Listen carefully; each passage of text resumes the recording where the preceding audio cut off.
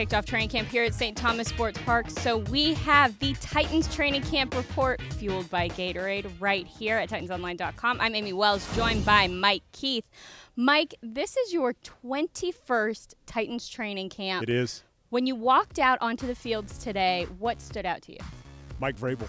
Yeah. Mike Vrabel is fun to watch at every turn, and as you watch Mike Vrabel and his staff, the first thing I thought is, if you're a Titans football player, you better love practice.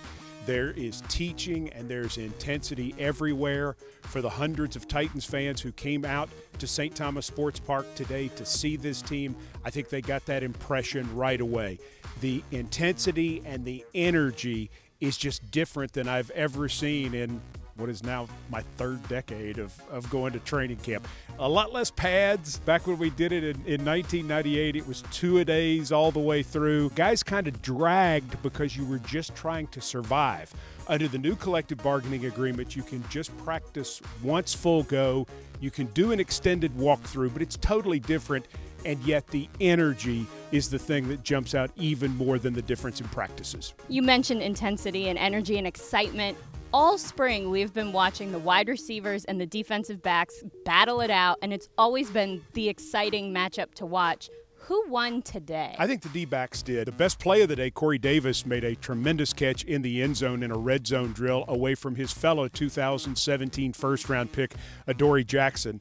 So that was the play of the day. But overall, the DBs continue to make things happen. Logan Ryan with an interception, Dane Cruikshank with an interception, Malcolm Butler with an interception, battling Corey Davis in a continuation from that playoff game at New England back in January. Their battles, I think, are going to continue out here on the practice field. This is a good secondary. They have depth, they have talent, and they're going to challenge these receivers at every turn. Another first-round draft pick that everyone was watching today is linebacker Rashaan Evans. What did you see out of him today? That's something that's never changed about training camps through the years, is everybody wants to know, what does the first-round pick look like?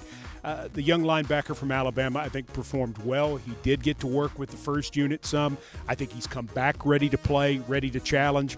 I don't believe you ever know anything about a linebacker till you see full pads, because tackling is such a big part of that job. But this is a guy who knows how to practice, knows what's expected of him, clearly studies, and I think he's going to put himself in the mix right away to earn a first-team berth. But it won't be given to him. It's not automatic. He's going to have to earn it right out here. All right, lots to watch as we continue through training camp. Day 2 is right here at St. Thomas Sports Park tomorrow morning, 9:30 a.m. You don't want to miss it.